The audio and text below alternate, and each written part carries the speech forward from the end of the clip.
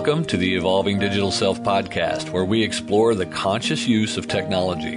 Listen in to hear thought leaders and other guests discuss the human relationship with technology and learning to thrive in the digital era. Hosted by the author of the international best-selling Digital Self-Mastery series and Being at Work, Dr. Heidi Forbes Öste. Welcome back to the Evolving Digital Self podcast. Today, I am so excited to share my friend, Monica Parker from Hatch Analytics with you. She is doing the coolest stuff in the space of design and communication, organization change. You know, she's doing so many different facets of this work that I think it's actually almost better to have her introduce herself so I don't mess it up. So welcome, Monica. Can you tell us a little bit about what you do and where you're coming from? Yeah, absolutely. Thank you so much for having me, Heidi. This is awesome. So Hatch is actually a human analytics and change consultancy specializing in the future of work. And that's basically what I do. I help people understand the impact that space has on behavior, certainly what technology has on behavior as well, and then help them lead culture change within their organization. So really about future of work and all the ways that impacts our organizations. Very cool and so critical in today's world. So Monica and I met at this really cool conference called Masters and Robots, of all things, in Warsaw. And it just really, one, her personality just shined out. And I thought, wow, she'd be a perfect person to have on the podcast.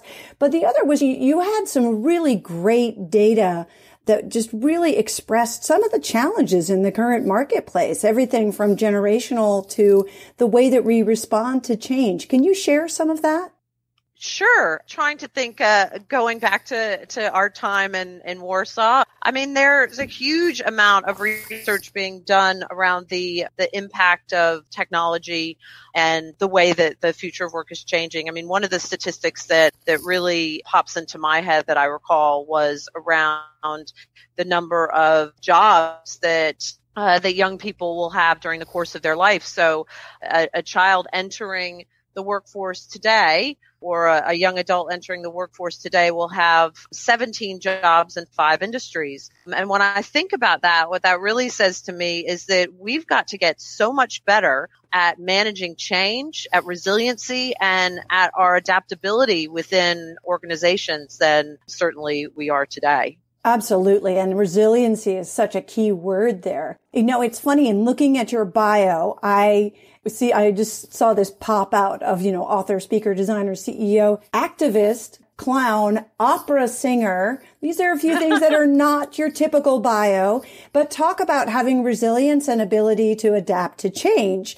I think that's so cool. How did that path evolve and bring you to a place working with organizational change and Hatch Analytics? Yeah, it sounds a bit wacky, but it makes perfect sense to me. I studied design in undergrad, so I've always had a real keen interest in understanding how design, good design, poor design affects behavior, affects how we feel about space.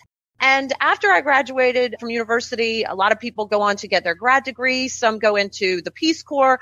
What I wanted to do to make a difference was, I'm very much against the death penalty and wanted to try to have an impact in that regard. So I became a homicide investigator for the Department of Justice, working with men and women on Florida's death row, actually with the defense teams to try to exonerate them, to get them off death row. And from that work, I became really fascinated by the well-being impacts and the mental health implications that space has on us. Seeing what happens to people when they are in a prison cell for 23 hours a day. Also looking at community and how community can lift people up out of situations where they seem to have no choices, and how surrounding ourselves with the wrong kinds of communities can actually be one of the biggest influences on why people make the bad decisions that they do make, end them up on, say, death row. And that really, to me, I thought, well, what difference can I make in the world? People spend more waking time in their workplaces than they do just about anywhere else. And I thought, if I can make better work, then I think I can make a better world. And so to me, bringing the knowledge that I have from the world of criminal justice really has influenced the way that I'm able to see office and corporate environments and ways to improve people's work lives. Oh, and what a gift that is. I think so few people are actually willing to take that stand and really use their gifts in the workplace to help change happen more fluidly. Because as you mentioned before, change is what we're going through right now. And it's something we've got to get used to and be more resilient about. But you didn't touch on the singer. So I'm going to come back to you on the singer piece because I want to know, this is something that, since we last met, I had this, I was basically called, and I've never really understood what that meant before, but this was truly a sort of calling experience to bring back music into my life. Because I don't know if I told you, but I used to be a singer-songwriter, and I played in coffee houses for 10 years. And so when I saw that on your bio, I was like, oh, how cool. She's also a singer.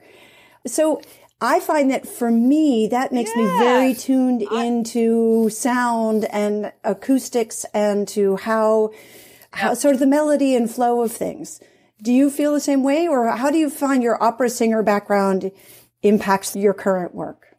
Well, I was classically trained singer. I've been singing since I was, probably about 6, all through school. I toured Europe with a choir just before entering university, and it's just been a love of mine. And I was a singer in Cape Cod as well, and had the most surreal experience of singing the national anthem at Fenway Park in front of 60,000 people. So that was definitely that was a challenge. That was overcoming some severe stage fright when you get out onto that mound. Understanding harmony and dissonance from the point of view of, I see there's a real synergy in the way that organizations work. And so I think that it has given me a different perspective of seeing those harmonics. And also I think from a design point of view that you can start to see a theme that, as you do with music, that design doesn't have to be heavy-handed to tell a story in the same way that music can have such a brevity to it and yet can be so powerful. And I think the lessons of less is more from music, power of the individual, I've definitely see that from reflecting in workplace design and how teams can work as well. It's funny, I was just in a session today with a client running a session we call operating rhythms. And to me, that idea of finding that rhythm with your team is very real. It's not just a word that we use because it's reflective of music. There is a rhythm, a pattern that we have with people when we work well together. And so I think there is that alignment. I love that. And I think it's a powerful tool that we can use and in bringing in the creative side to work that sometimes maybe doesn't feel so creative or maybe doesn't normally sort of draw that piece. But when you can integrate it, you can get some pretty incredible results with people because we are naturally creative. Absolutely. And I'm curious in your experience, particularly in the last 10 years where the smartphone has become such a predominant tool that we all use. How have you seen technology change your work and the way that you work with teams and the way that people respond to the type of work that you're doing? Absolutely. I mean, everything has changed in the last 10 years since the advent of the smartphone. And it's interesting because I work with clients who are moving into new work homes. And, typically the lease period that they're signing is a 10-year lease with a 5-year break. And think back 10 years ago is when the smartphone was invented. What will change in the next 10 years? It's so hard to be able to sort of propel yourself forward with the rate of change. But I think the key element of mobility now, the baseline for organizations is mobility and mobility tools, and the ability to be able to work anywhere, anytime has has transformed just our entire relationship with work. And some would say for better or for worse, our data still says that people feel more empowered than disempowered by the use of smartphones, that certainly there are etiquettes that need to be created so that we don't create a world of overwork, which there is. We do still like to worship at the altar of the cult of overwork. I think that is a problem. Certainly, they say that the World Health Organization says it's an epidemic at this point, overwork and issues related to that. But I still see technology as a positive if we harness it in the right way. But being able to be mobile has changed all of our expectations with work, from work design to flexible working, the ability to work from home. Now, flexible working is the single biggest non-remuneration benefit that people request in the OECD. So that ability to not have to be in the office all the time, and down to even just the way that our social lives are now, this idea of work-life balance, which really wasn't even a thing very much before the advent of the smartphone. So you can't estimate the amount that it's changed how we work. Absolutely. And I'm curious because you work very globally. For those of, I guess we didn't even mention that you're in London. I'm talking to you from California and you're in London, and you do a lot of work in many different markets.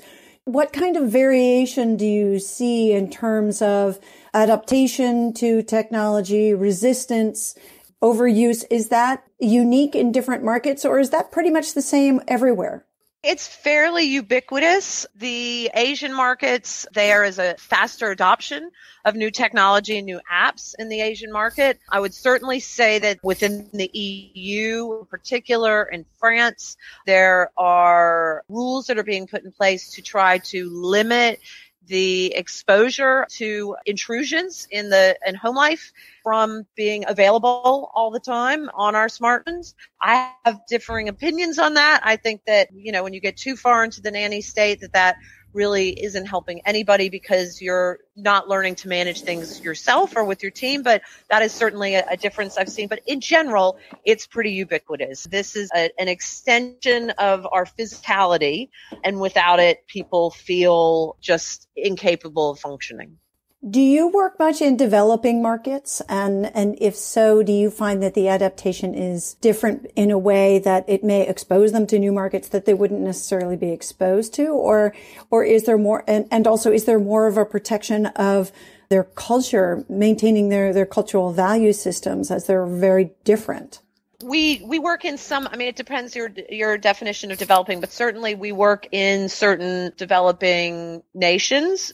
But because our work is focused on traditional workplaces, we're still working in an office environment. And what we would say is that in general, knowledge workers globally are more the same than they are different. So from our survey tool now, we have about 40,000 respondents from 30 countries globally. And what we find is the things that define a knowledge worker more often than not is their job role. So you are more, say, a developer than you are an American. So the differences between responses of an office worker in America, say in LA, versus London versus Mumbai, their responses on what they need, what drives them, what they want, is going to be more similar across their job role than across the region. So actually the tightest sinew is job role. Then frequently after a certain amount of tenure, the next is actually the company you work for. And then third is your region. So Americans love to think that they're unique special flowers, and the French love to think they're unique special flowers, and the British do as well. And yet every individual is unique, but our behaviors are more consistent with the people who share job roles than our neighbors, which I think is really fascinating.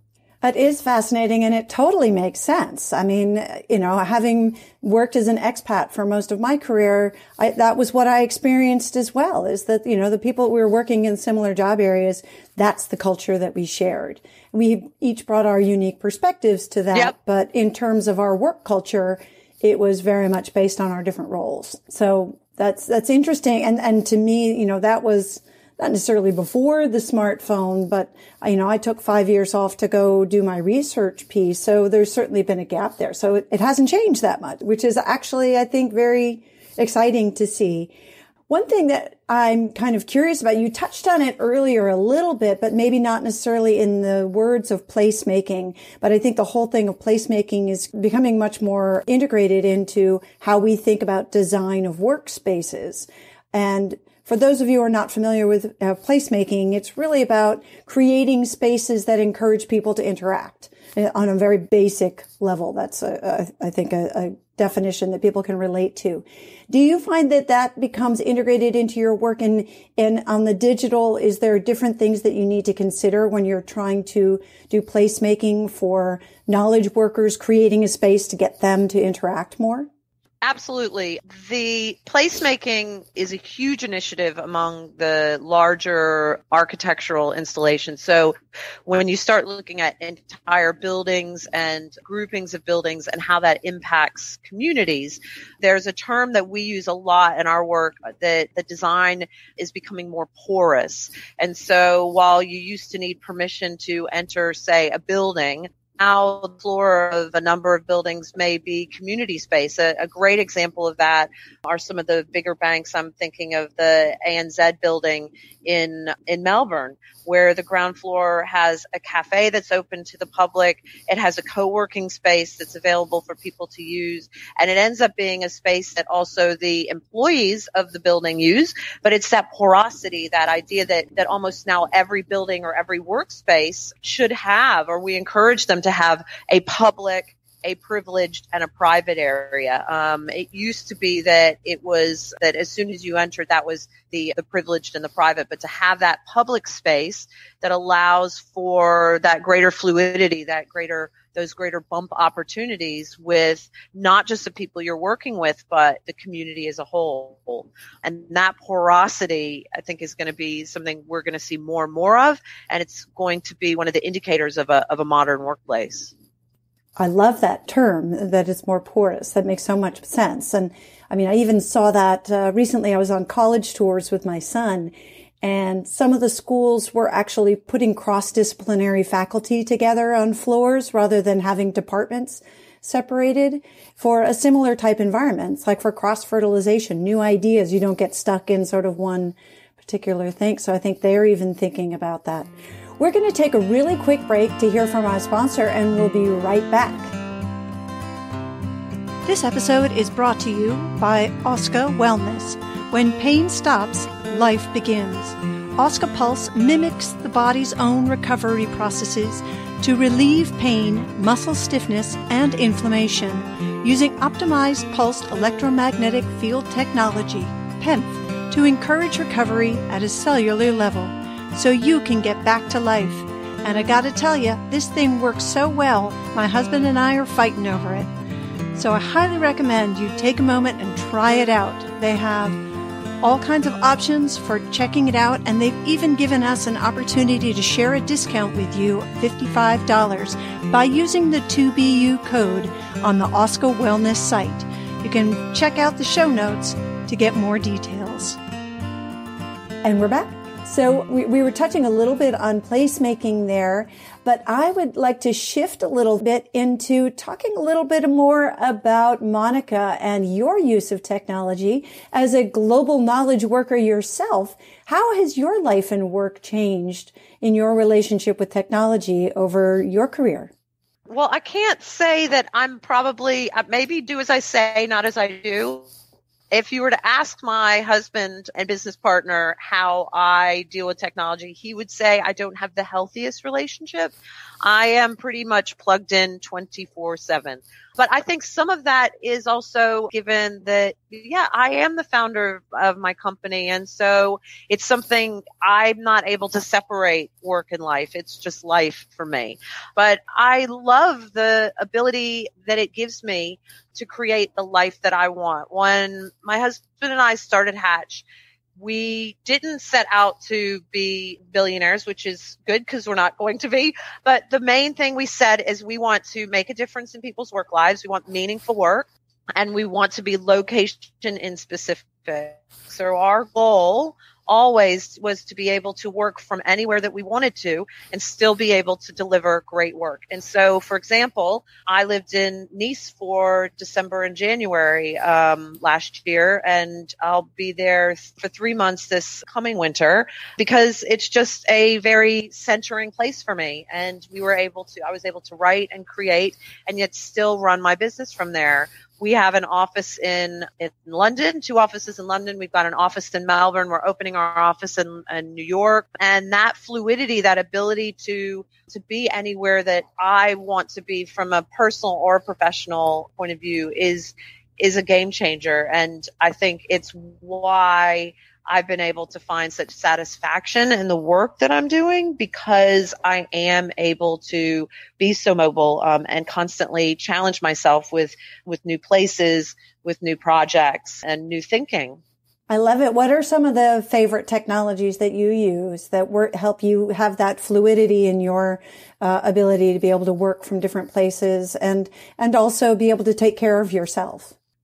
Yeah, I mean, I love my smartphone. Within my team, we use Slack, and we've just started piloting Asana, which is a sort of a project management and agile tool. But at the end of the day, I am a woman in her mid-40s. I love my email.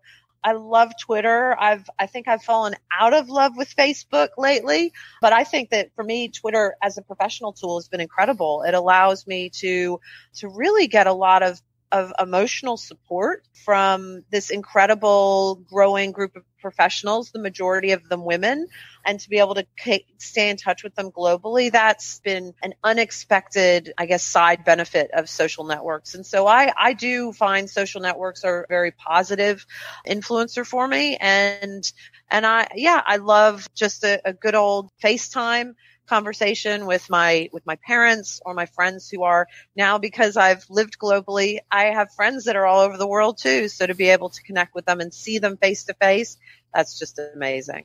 I agree with you on that 100%. And I'd say one of the few features from Facebook that one of the reasons I will never go off is my favorite is the birthday feature, because it is all of a sudden, it's usually because it goes over a couple of days, because there's a few people that get the notice that it's my birthday in Australia time, but then there's people that are doing belated birthday things.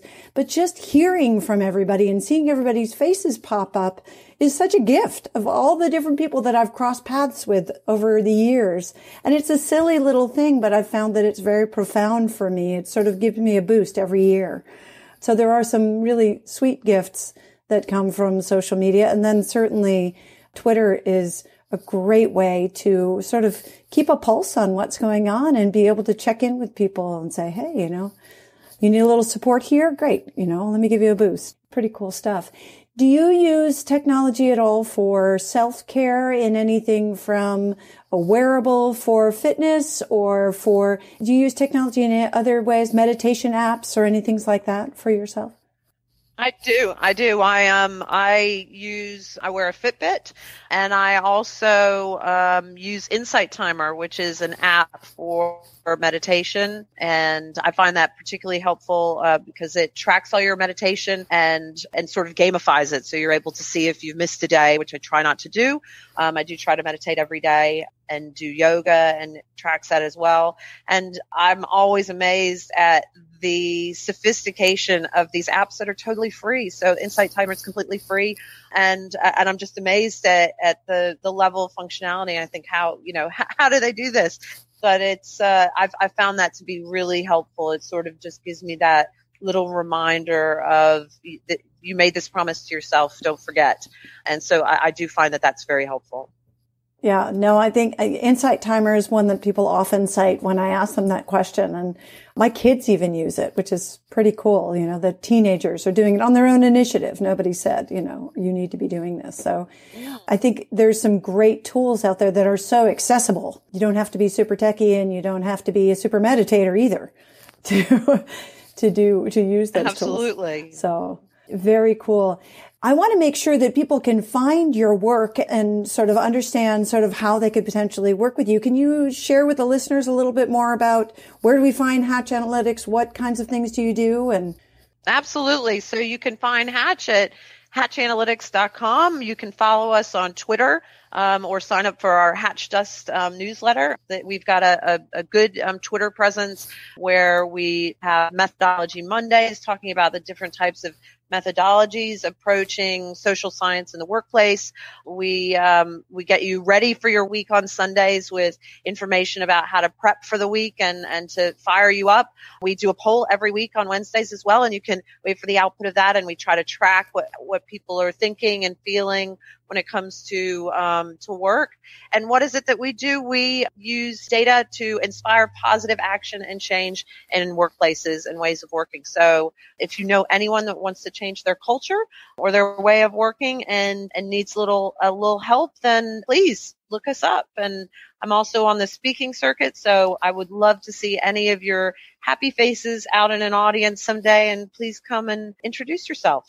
Awesome. And I think you've got some events coming up as well. Aren't you doing Inspire Fest? So I believe you were involved in that one as well, weren't you? Yeah, absolutely. So let's see, I'll be in Australia at the end of May at the Future of Work Summit. And then in June, I'll be at Inspire Fest. I'm very proud to say that I'm on the advisory board of Inspire Fest. I think it's one of the most exciting events globally and certainly in Europe. And it's just an incredible diverse collection of new thinking around science, technology, and the arts and how they intersect. So big fan of Inspire Fest, and as well as the work of Singularity Use. There's so much opportunity to connect with new thinking, and maybe we'll see Heidi at Inspire Fest as well. Maybe, unfortunately, not this year, but maybe next year. Unfortunately, I had a conflict this year, but I will definitely shoot for it next year. It's been such a treat to have you on today. And I hope for those of you listening that you will look up Monica's work with Hatch Analytics and try to catch her next speaking gig. She's a great speaker, super fun, and a great person. So make sure you go take a chance to go say hello if you do see her speak in person. Thank you so much for joining us today, Monica. This has really been a treat, and I look forward to our paths crossing face-to-face sometime again soon. Absolutely. Thank you so much, Heidi. You have a terrific day. Thank you. And for those of you listening, thank you for joining us with Monica and Hatch Analytics. This is Evolving Digital Self. We look forward to you joining us next time. Until then, bye-bye for now. Thank you for joining us for the Evolving Digital Self. Be sure to subscribe on your favorite podcast app now so that you don't miss a single episode. While you're at it, please give us a rating and a review and join the Digital Self-Mastery movement to create more conscious use of technology by sharing it and telling your friends. Want to see where you fit on the digital self spectrum and how it might be impacting your business and relationships? Get your free copy of Digital Self-Mastery today by clicking on the link in the show notes.